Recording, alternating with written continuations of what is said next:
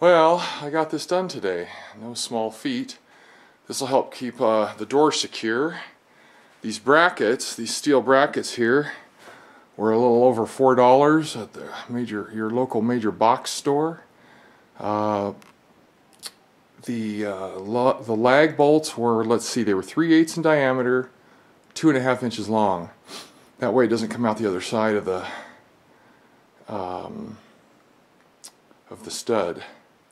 And this is just some old pallet wood I have, but this is oak, so it's pretty stout. Here's what Hashimoto's does for you. You see where this one is relative to that one, and that one, and that one? That's your brain. So anyway, the other thing I did, see those two screws on each side of the bracket? Same down here. Just to keep it from sliding in case somebody gets real excited and starts bashing on the door.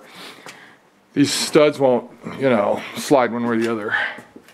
They're not quite as thick as a fir 2x4. It's not far from it, but those have to be 4 feet long to bridge that 36-inch door securely. So I feel pretty good about it. Nobody's broken in while I've lived here, but they broke in before I got here. So anyway, that's done today. I'm thrilled. I used a pilot drill, and it was well over a quarter. It was probably something like 5/16, and I pre-drilled the holes.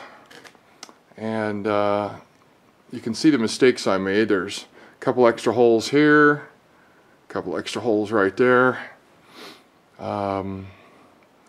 So I used a drill for the pilot holes, and then if you use some kind of a driver, I have electric impacts, and they for driving drywall screws and stuff, and they turn those 3/8 bolts right in there. Boom. So anyway, you have to clear things. The top one was more of a challenge because I had a light switch here and a freaking hinge there, so I had to measure 3 times, and I still had to cut twice. Well, drill twice technically, but yeah, so it drops in place.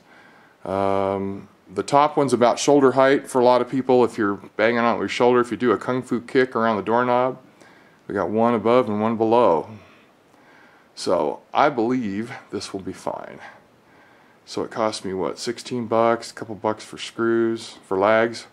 So it wasn't even a $20 project, and this was scrap wood. So anyway, it's done. Looks okay. Hope I never find out if it works or not, but I'll feel better. Thanks. See you. Bye.